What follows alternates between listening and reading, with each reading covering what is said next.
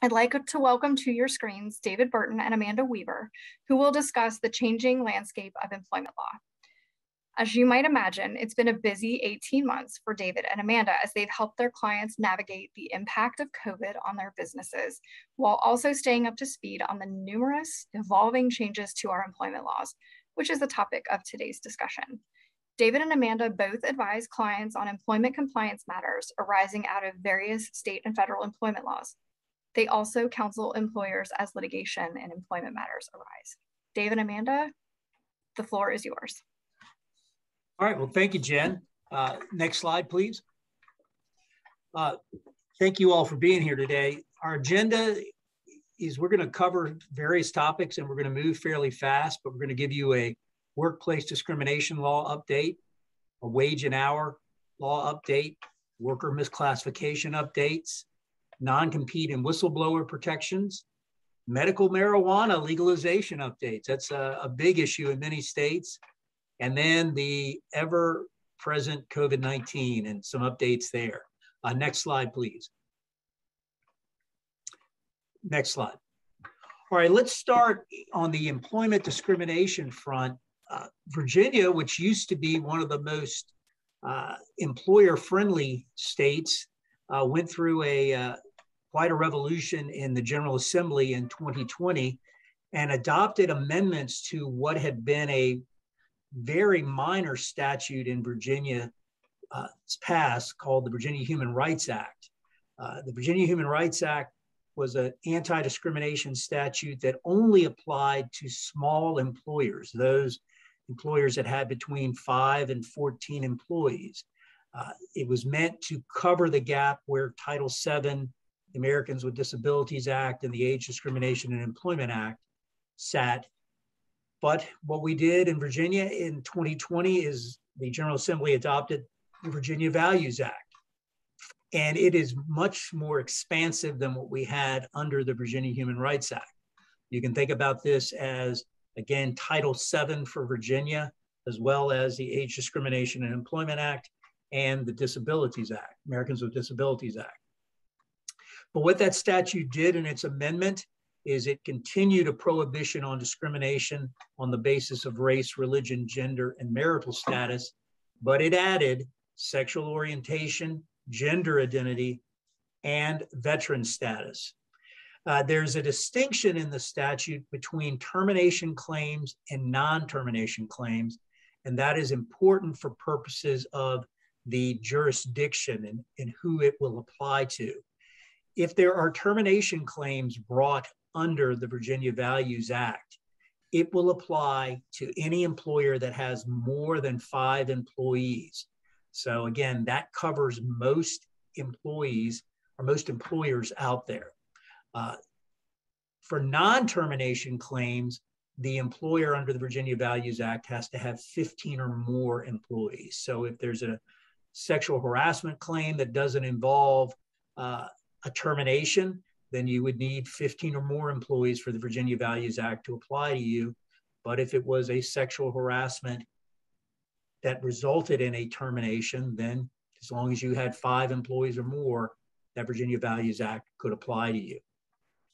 One of the things that's really important about this statute is that it created new damages for employers. The Virginia Human Rights Act in the past was capped basically at just back pay for a limited period of time. Now, there are no caps on damages, compensatory or punitives. That seems very interesting because there is a statute in Virginia that caps punitive damages, but it appears that the Virginia Values Act has exempted that statute. So you may get in punitive damages, compensatory damages, attorney's fees, and costs. Why this statute is seemingly going to be very, very important for employees and for plaintiffs' lawyers is that it allows these claims to be brought in state court in Virginia. And Virginia does not have an effective summary judgment mechanism in state court. So presumably there are going to be a lot of these claims filed by plaintiffs in state court, where it will be harder to have the cases kicked out on summary judgment, and there will be significantly enhanced damages perhaps for employees. Next slide, please. All right, well, let's talk about that as we've talked about the jury issue.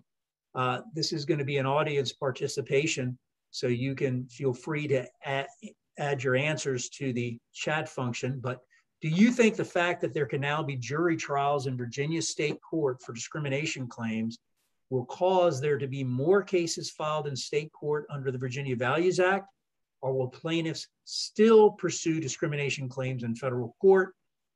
Answer A would be yes, more cases will be filed in state court. And answer B is no, plaintiffs will still be bringing their discrimination claims in federal court. We got a lot of answers here.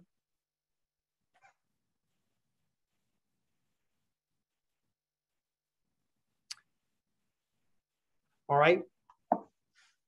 What I would tell you is it's a bit of a trick question. The jury is, as we speak about a jury, the jury is still out. There so far have not been a significant number of these cases filed in state court.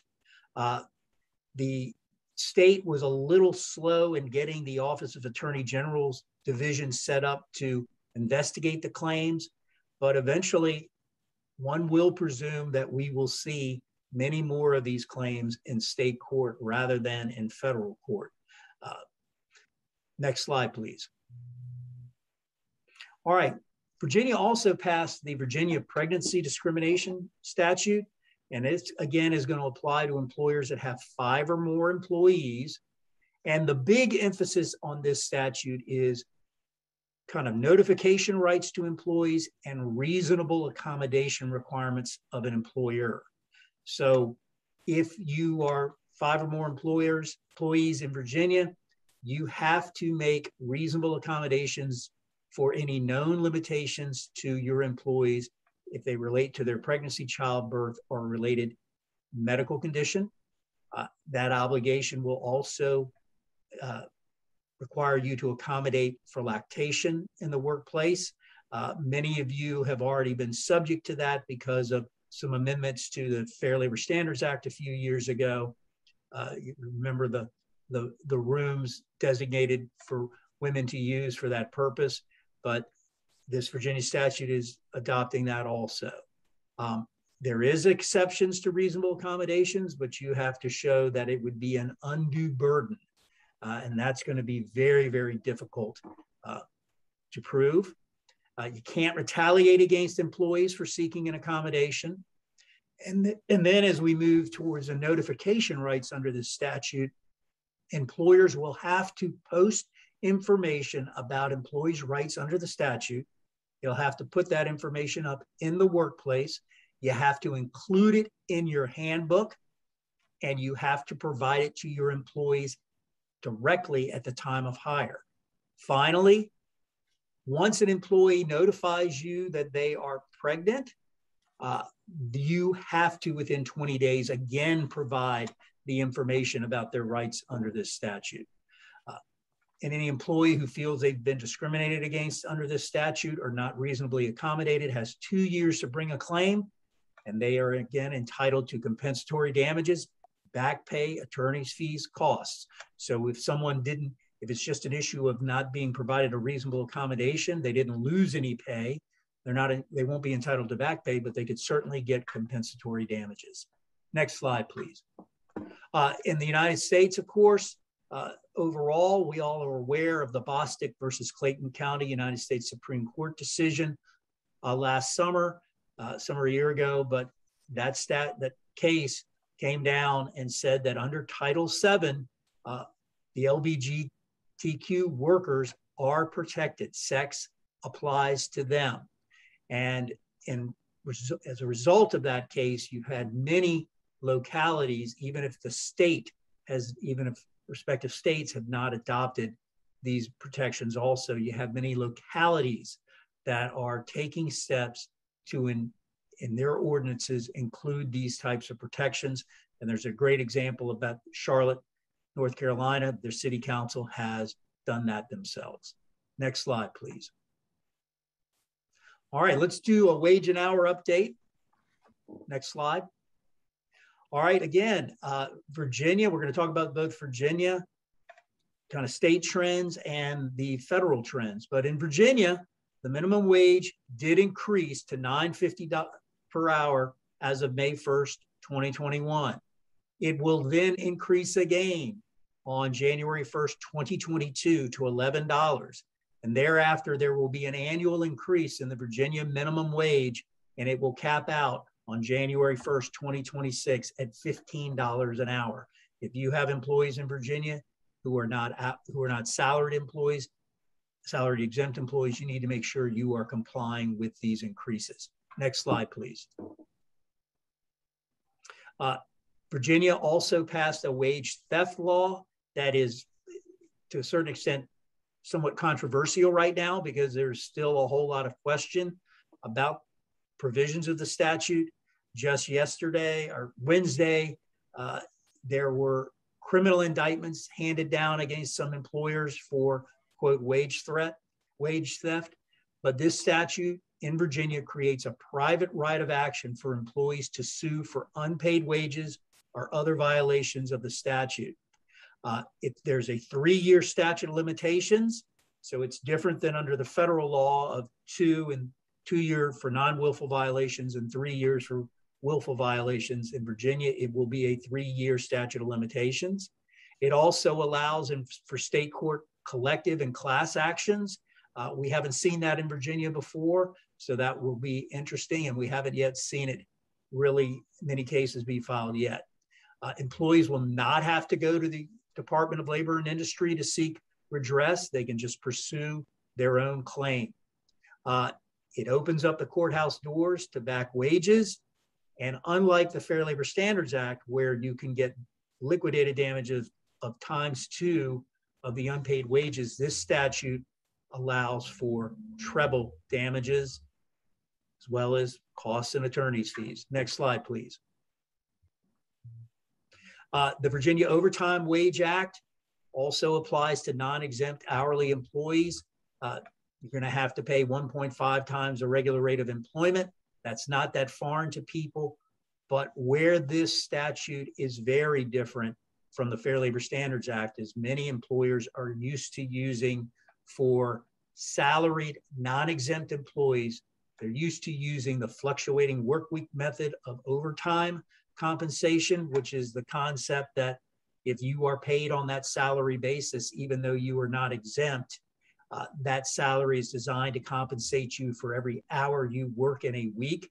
So when it comes time to pay overtime, if you work over 40, you divide the number of hours by the salaried rate. When you divide it down to an hour to get a rate, and then you just have to pay that at halftime. This statute will not permit that. You will have to pay employees based upon 1.5 times what the regular rate of employment would be, which would be to take that salary and divide it by 40 and then create a time and a half rate. Again, 3-year statute of limitations for aggrieved employees. Next slide, please. In the US trend, the federal minimum wage is not really increased since 2019, but most in 30 states and the District of Columbia, there have been increases, and we perceive that you will continue to see those changes across the country, and presumably in the current administration, we will end up seeing some hikes on the minimum wage. Next slide, please. All right, another true or false quiz. Put your answers in the chat box. True or false, given the trends in various states when it comes to wage and hour issues, will there be more litigation over overtime exemptions and other pay issues? True or false?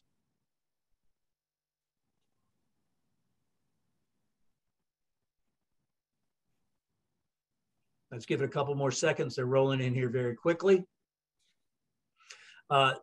Yes, we're seeing many more of these claims across the country being filed in state courts as opposed to federal courts. And that's because, again, higher minimum wage requirements in certain states. And also, as we spoke about in Virginia, there is a preference to be in state court for many employees because of the ability to avoid summary judgment. All right, well, I'm going to turn the presentation now over to Amanda Weaver, and she's going to start off by giving you an update on non-compete and whistleblower protections. Thanks, David. And non-competes and whistleblower protections are just another area where Virginia has been very busy in the past year or so, right along with general trends nationwide. Next slide, please. So we're going to start off with an audience participation, sort of the pre-test here, where everybody's heads are at. True or false? Employee non-compete agreements are now banned in Virginia. And please remember to answer in the chat function.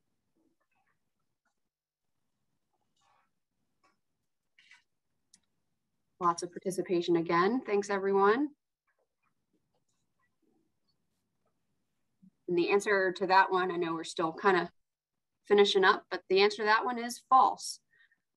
There's been a lot of chatter about non-competes. I think many employees think non-competes are banned, but we aren't quite there yet. However, back in July 2020, when the slew of new employment type statutes became effective in Virginia, a new non-compete law took effect that does significantly limit the ways that employers can use non-competes with their employees in Virginia. So ever since July 2020, employers can no longer enter into or enforce or threaten to enforce non-compete agreements with any quote unquote low wage employee. This applies to contracts that were entered into after July 1st, 2020, though like many things in this law, it's not entirely clear. Most agree that this law does not appear to, it's not retroactive. So for agreements that were entered with employees prior to July 1st of 2020, employers, are not in obvious direct violation of this law for having those agreements. However, anything that's been entered into since then is subject to this new statute. The big difference in the law now that this has been enacted is this concept of a low wage employee. A low wage employee is any individual that's making less than the average weekly wage in Virginia. This is based on data that is compiled and published by the state on a quarterly basis. It's currently around $63,000 a year. It fluctuates. It's a moving target. Only one of the aspects of this law that are ambiguous or somewhat difficult for employers to keep up with. Some good news is even if you have an individual who may be making less than that target, this law does not apply to employees who are paid predominantly by commissions. However, it does include pretty much anybody else, including trainees, interns, students. Also doesn't define what predominantly means. So, you're kind of left to your own devices to determine whether you feel someone is paid, their pay is made up by commissions enough that you would feel comfortable potentially risking exposure under the statute. Another interesting and perhaps not very well thought out aspect of this statute is that in addition to banning true non-competes, meaning a provision of an agreement that tells an employee they can't be employed with a competitor full stop, there are also limitations for low wage employees when it comes to customer non-solicits. So it used to be you could, assuming it was well drafted, you could have a restriction in an agreement that prohibited an employee from soliciting or doing competitive business with a customer for a period of time after their employment ended. And courts have historically been a little bit more, a little bit less suspect of those types of provisions because they're directly related to client relationships.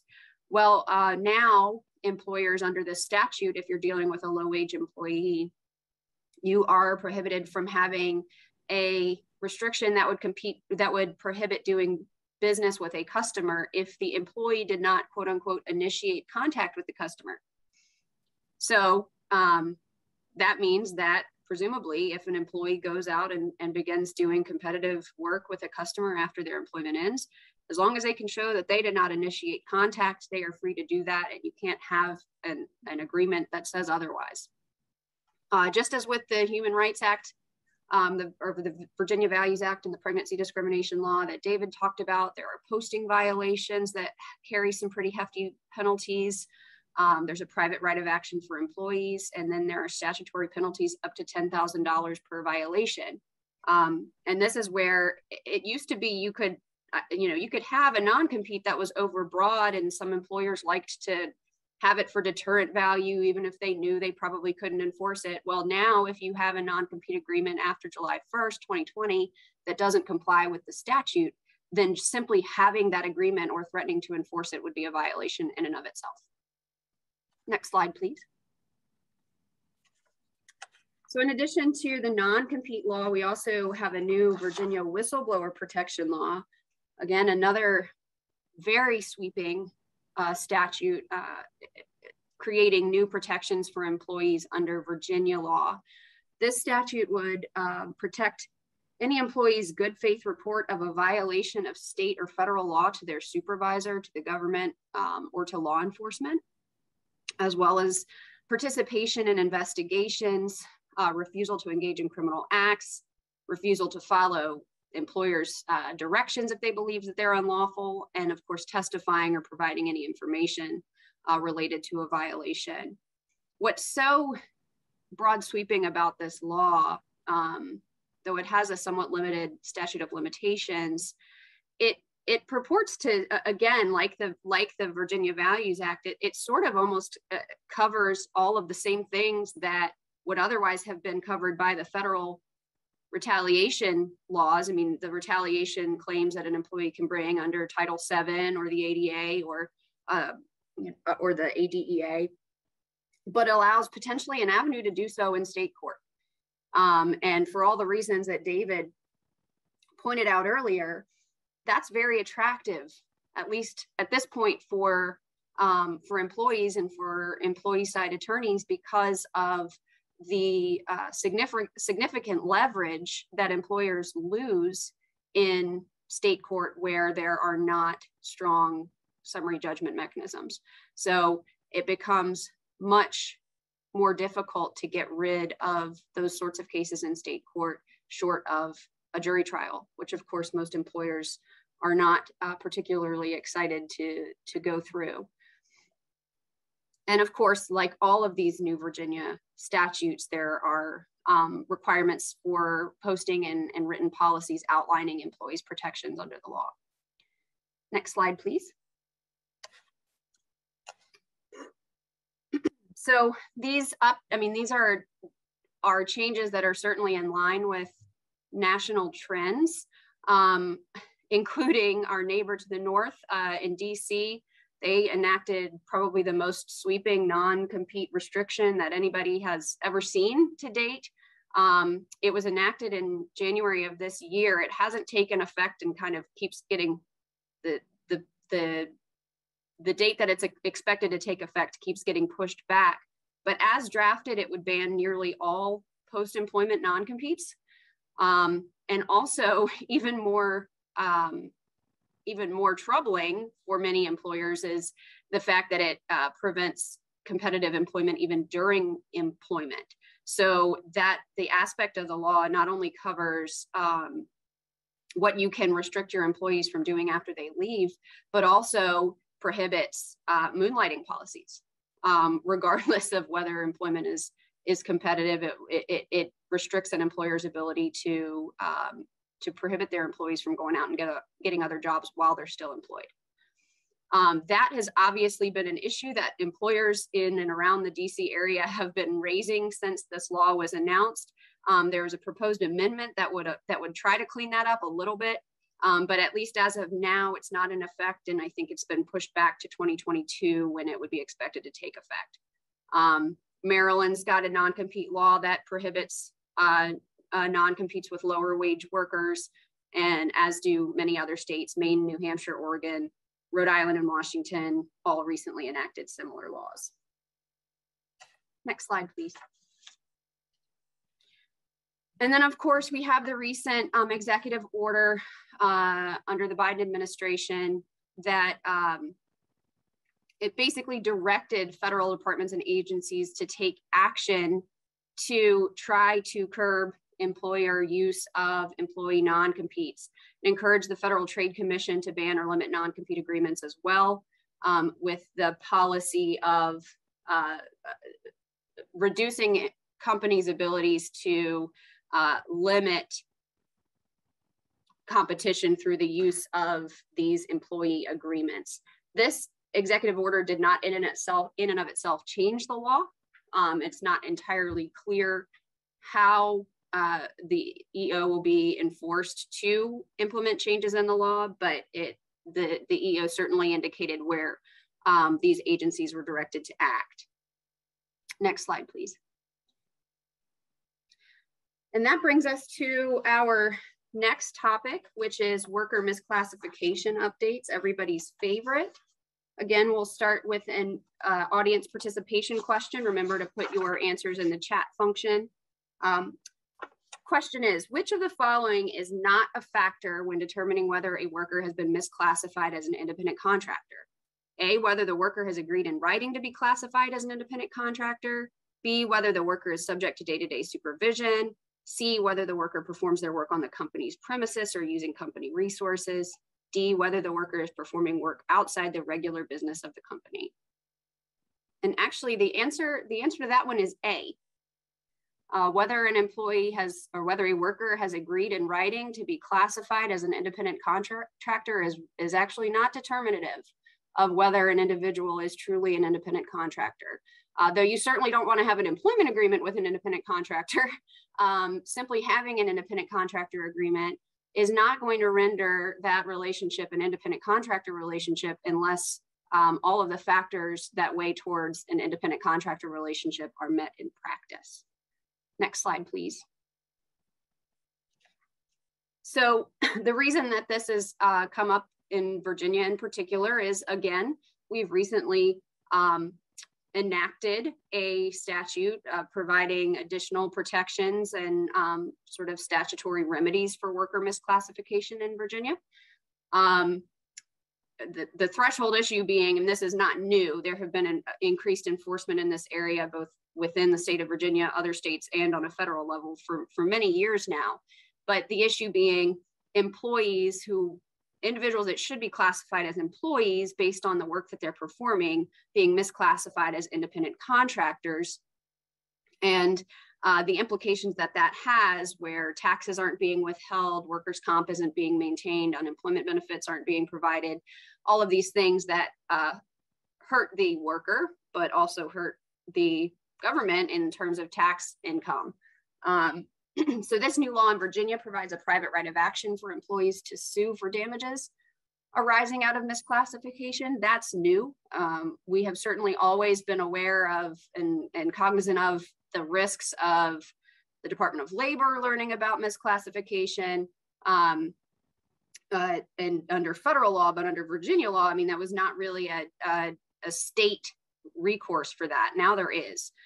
You can recover wages, salary, value of benefits, and expenses incurred because of the fact that the employee was misclassified. That's huge. That is really broad sweeping. Typically under the FLSA, under federal law, if you found to have misclassified a worker, you're looking at back wages, you're looking at unpaid taxes and those sorts of damages. But value of benefits could extend so far as if I didn't have healthcare coverage because I was misclassified and I had some sort of catastrophic illness, that would fall under the damages contemplated by the Virginia statute.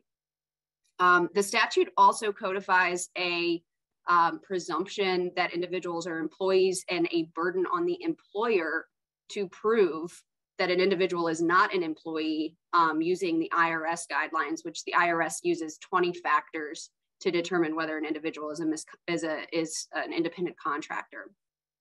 There are statutory penalties and sanctions, particularly for construction contractors, because construction has been such a target for misclassification in recent years.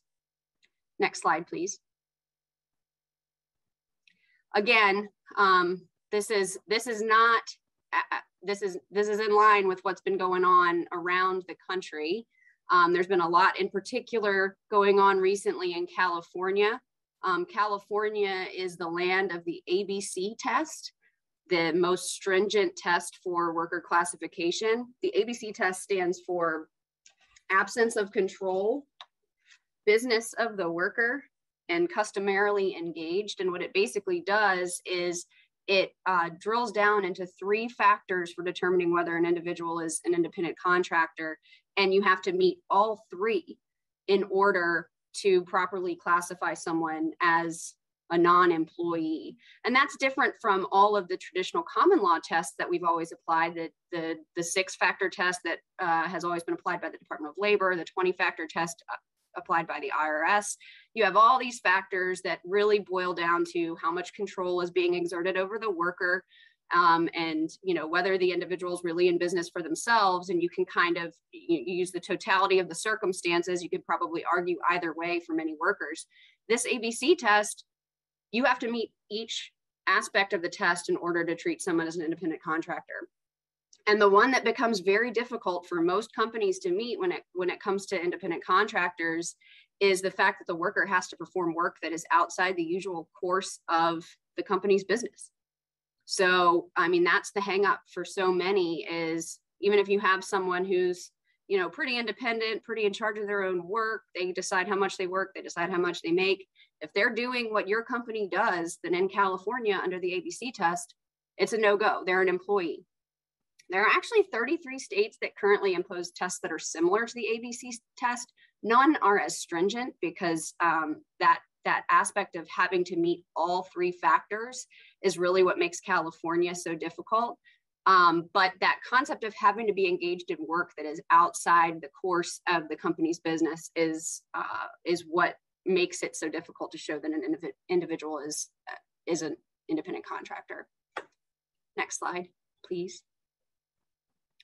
So on that note, under the previous administration and the Trump administration, actually right at the final hour, they rolled out a new DOL rule that actually loosened the traditional independent contractor analysis that would be applied by the Department of Labor. As I mentioned before, the Department of Labor used to impose, it was a little bit more informal, but they imposed a 6-factor test, again, relating to the control exerted over the worker, opportunity for profit or loss, and those factors that we're all likely familiar with. And this new rule attempted to simplify that and focus on 2 core factors, which would be the nature and degree of the control, and then the opportunity for profit or loss, and then only move on to any other factors if there was a disconnect between where you landed on both of those 2 factors. Next slide, please. Not surprisingly, everyone expected this to happen, but under the new administration, that rule was rescinded. And the explanation being that, that it would have loosened the test too much. And in fact, President Biden has indicated a preference for the ABC test, something similar to what we see in California. So it shouldn't be a surprise that the new January 2021 rule was not particularly in line with that policy objective. So we could expect and will likely see more stringent federal misclassification tests being imposed by the Department of Labor under the current administration. All right, on to the fun stuff. So marijuana. So in 2021, this year, Virginia joined many other states in partially legalizing marijuana. Marijuana has been legal for certain medicinal purposes since 2015 in Virginia, but what the sort of hand in hand with the new law, there was a decriminalization of small amounts of marijuana. That being said, it's still not legal for most individuals to sell or possess large amounts of marijuana. but recreational use has become decriminalized in the state. As part of these new laws, there was also a new marijuana law that provides additional protections for employees who do have prescriptions for medical marijuana, or medical marijuana cards, as it's called colloquially. Employers are not allowed to discharge, discipline, discriminate, or take adverse action against an employee because of the fact that they have a prescription for medical marijuana or their lawful use of cannabis as prescribed, consistent with Virginia law. But an employee must have a medical marijuana card to be eligible for these protections. So, true or false? An employer in Virginia may still terminate an employee due to testing positive for marijuana. I saw someone clever wrote, "It depends." The lawyer answered. And that is, of course, still true, but it does depend. There are caveats. I'll give some time for everybody to finish weighing in.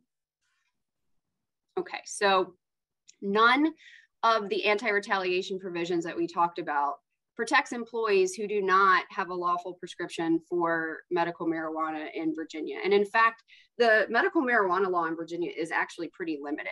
How it's being used in practice, I don't know, but in terms of how it is codified, you can have a prescription for cannabis oil in Virginia, and there's a very, there are authorized prescribers, and there's a particular prescription form that's supposed to be used. So unless an individual falls into the category of those who possess that prescription, they are not protected by the anti-retaliation provisions of the Virginia statute. And then, even for those that have a prescription for marijuana or for cannabis oil, the protections do not limit an employer from taking an adverse action in response to the employee being impaired and unable to perform their job while they're supposed to be working. They don't prohibit employers from continuing to prohibit their employees from having or using marijuana at work.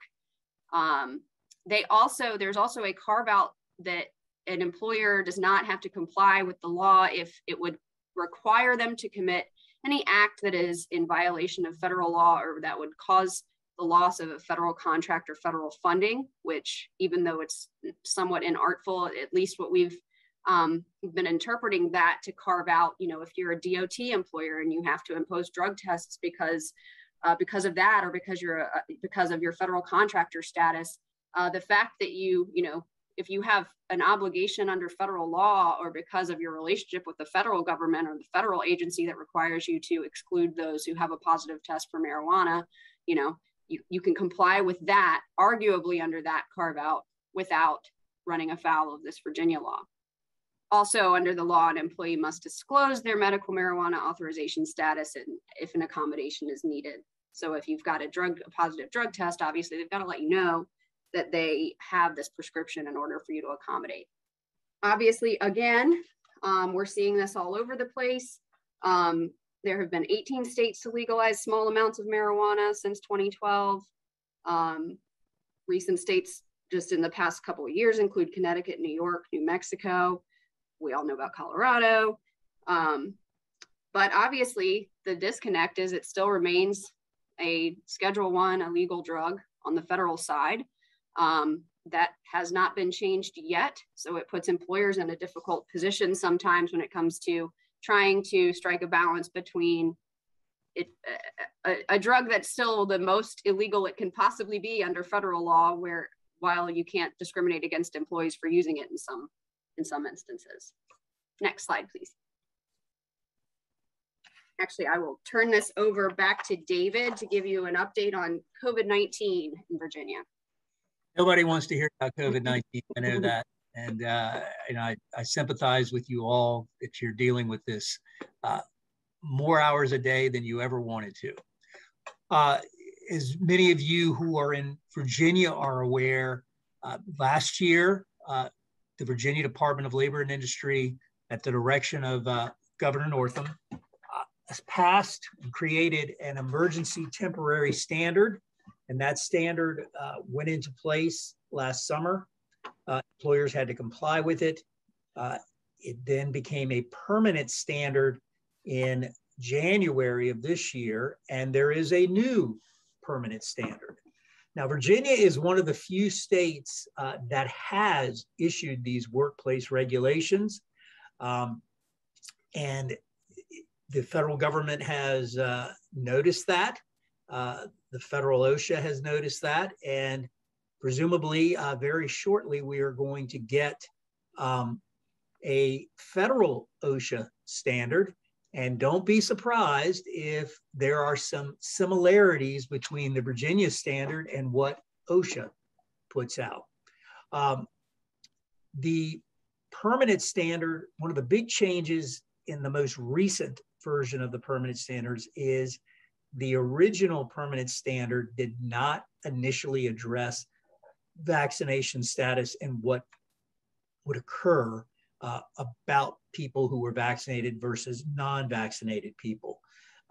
This permanent standard, in kind of in lines with Governor Northam's executive order requiring masks only for unvaccinated individuals in many instances, this permanent standard has been adopted to address, when masks need to be worn in the workplace, who needs to wear them, and where.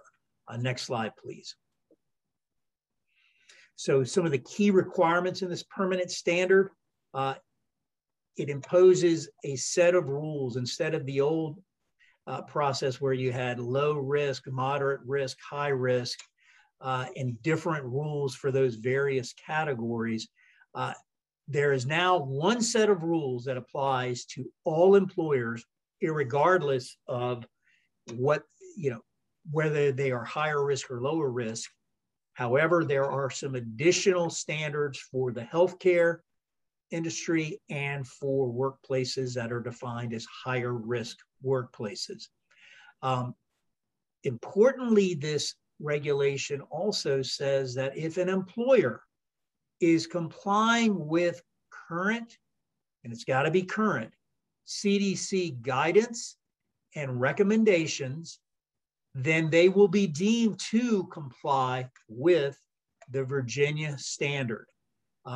Originally, the language was going to say that it was only if the employer was complying with a CDC standard that provided greater protections, but that language did not survive the final draft of the standard. So, if you are dealing with some very difficult issues in your workplace under this DOLI standard, you can always go to the CDC guidance and recommendations and see if there's a way for you to help your workplace out through the CDC standards.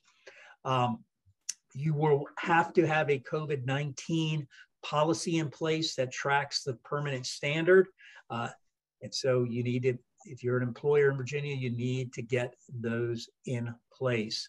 You're going to have to assess your workplace for hazards that could expose employees to COVID-19 and inform employees how they are to self-monitor for symptoms. Under this standard, a lot of people have wondered, can you make an inquiry of employees about whether they are vaccinated or not? And I think you've seen in the last month, almost every federal agency and state agency to address that issue has come down all square saying, yes, you can ask that question. Yes, you can ask for proof of vaccination status. You're going to have to keep that information when you gather it separate and apart from other that individual's employment records, but you can make those inquiries. Employers have to require masking and distancing for unvaccinated employees under this DOLI standard. So do that. To the extent that you have people who are known or suspected to have COVID cases, you need to get them out of the workplace. Then they have to go through testing and return to work protocols. The emergency standard also imposes cleaning and sanitation requirements. And as I mentioned earlier, reiterates the confidentiality of medical information.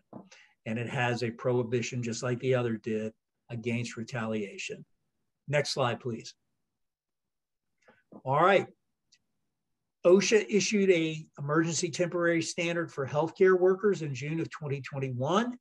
And as we know from President Biden's presentation last month, there is a federal OSHA standard coming that will apply to any employer who has 100 or more employees. If they do have those 100 or more employees, then they will need to mandate vaccination. And for those who get an exemption from the mandation, either for a religious accommodation or a disability accommodation, there will have to be weekly testing.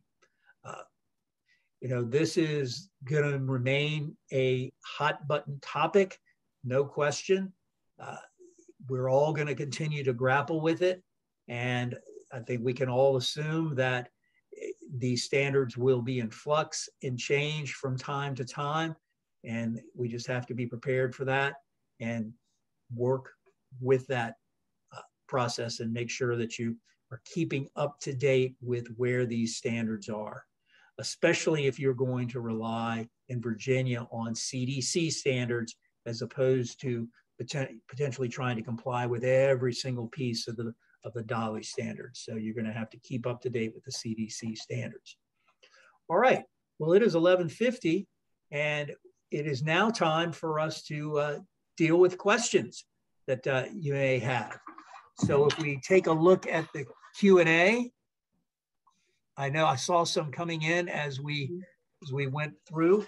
To the extent we do not get through that, to the extent we do not get through all of these questions, we will we'll follow up in an email with you all. All right. So Tom Barnum has asked, can you clarify whether the Virginia Overtime Wages Act requires overtime paid to salaried employees that would be different from the FLSA if overtime is required for salaried exempt personnel? Could you give some examples? Okay, great question. Amanda, I'll take this one and then I'll let you do the next question. So if a person is truly a salaried exempt employee under the Fair Labor Standards Act, then that individual, you will still not be required to pay them overtime. As long as they meet the salary basis test, they're paid the appropriate salary level, and they have one of the exempt duties, be it an executive, an administrative, or a professional exemption, or outside sales. So you can look at those issues. There's also the computer personnel exemption. So if you truly have somebody who is exempt under the Fair Labor Standards Act, you will still be able to have those exemptions. What the change is in Virginia is if I have a non-exempt employee who I have paid on a salary basis, that's permissible under the Fair Labor Standards Act. And if I have that type of situation, I was able, in most instances under federal law, to apply the fluctuating workweek method of overtime payments to that individual if they work more than 40 hours a week. And that really meant that instead of paying them time and a half, because they were already being paid a salary, I only had to pay them half time for the hours they worked over 40 in a work week. Under the new Virginia statute, I'm not going to be able to do that in Virginia. So if you are a Virginia employer and you are using the fluctuating workweek method of overtime compensation for your salaried non-exempt employees, you need to change that. All right, next question. So David, to piggyback on that, we got multiple questions regarding paying, whether salaried employees are entitled to overtime now in Virginia, and also a request to recap the distinction between who's exempt and who's non-exempt. I wish we had time for that. That would be its own presentation. But I do think the underlying issue, and that David just touched on, is many employers continue to operate under the misconception that if an employee is paid a salary, they are exempt. That is not true. Most of the exemptions require an employee to be paid on a salary basis, not all of them, but most. But that's only one prong of how an individual is properly exempt. So in order to making sure, in addition to making sure that your employees that you're treating as exempt are properly exempt, you need to look at both whether they're getting paid correctly, whether they're getting paid a salary of at least the minimum, the federal minimum, but also that they are, as David mentioned, that they fall into one of the enumerated exemptions that has to do with the duties that are being performed. And they are typically a somewhat high bar. So in general, employers need to, this is a good time for employers to revisit their exemption classifications, make sure that they're comfortable with them, because of the fact that there are now more stringent overtime requirements in Virginia for those salaried employees. All right, we have another question. This is going to the misclassification statutes and changes that are out there. Proving intent by the employer to misclassify an individual would seem to be a high bar. Unfortunately, I don't think that's going to be the case. When you look at this Virginia statute, when you look at some of the changes that we're seeing under federal law, and also there is out in Congress right now, the Protecting the Right to Organize statute, that is an amendment to the National Labor Relations Act. If it were to be passed, that statute, like we're going to see in a lot of other situations, that statute says that anyone who performs work for an employer will be deemed to be an employee and not an independent contractor, unless, again, the burden goes to the employer to show that they have properly classified the individual as an independent contractor. So the presumption is going to be, in most of these situations, the employer, if they have an independent contractor, it's going to be prove it. And if you can't prove it, you will be deemed to have had the intent to misclassify. And intent is really not even, I mean, it's never been an aspect of misclassification. I mean, if you've intentionally misclassified, then you probably are going to find yourself in a universe with higher penalties. But even if you had no idea what you had, that the arrangement that you had entered was misclassification, if it was, and still if it is, then there's going to be exposure. We've gotten a couple of questions as well about medical marijuana in Virginia.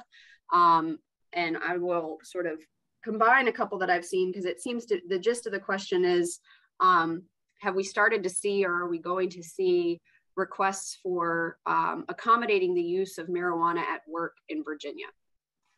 And I think it's worth reiterating, under federal law,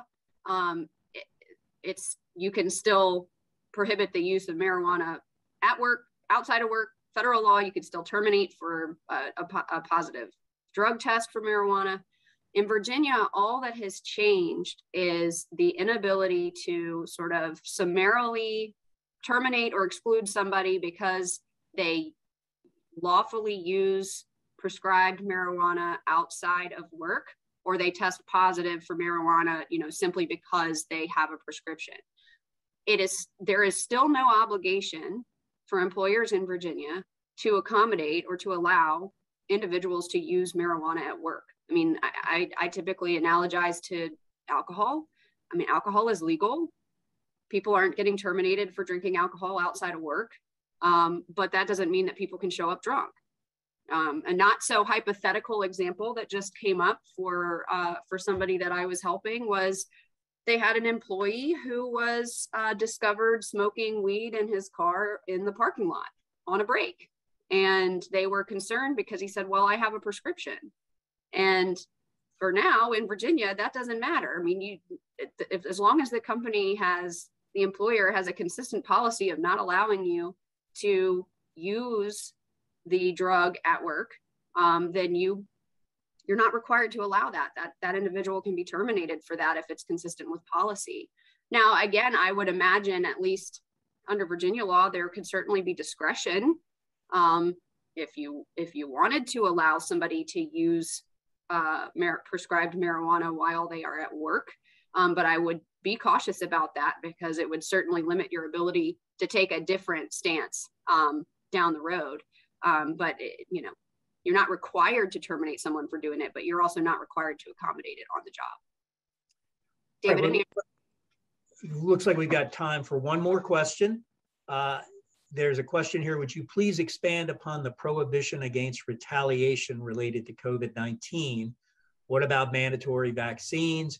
Is termination for failing to be vaccinated or obtain an exemption considered retaliation? A great question again. Under the Dolly standard, and what I presume we will see with some of these, with the federal OSHA standard, and even under, you know, Title VII and Americans with Disabilities Act, if an employee says that, you know, the employer implements a vaccination policy and says employees will be vaccinated, and an individual says, I don't need a reasonable accommodation for a disability or for religion, but I don't believe the government should be able to tell me whether or not I want to take a vaccination. This is a political issue for me, and therefore I'm not going to have the vaccination. An employer, if their policy was you will get the vaccination absent an accommodation, the employer could terminate in that circumstance and not violate the anti-retaliation provisions of the Virginia Dolly standard, and presumably what will be anti-retaliation provisions in the federal Dolly standard. All right. One more quick clarification. We've got a couple of questions because we goofed and somehow deleted or didn't include a bullet point on the US trends, non-compete laws. The quote unquote most sweeping law, the one we were talking about that was recently enacted, is from DC. So that was in DC, it's been enacted, it hasn't taken effect, but that's the one that prohibits non-competes after employment and also moonlighting policies as of now while you're employed. So keep an eye on that one. All right, well, we are at our close. If you did submit a question and we could not answer it, we will do so in writing. We thank you for your attention. Thank you for joining us. You get a lunch break now. And after the lunch break, you will hear from Paul Saunders and Charles Kemp, who will discuss everyday ethics for in-house counsel, and that will start at 12:30. Have a great day, everyone. Thanks, everyone.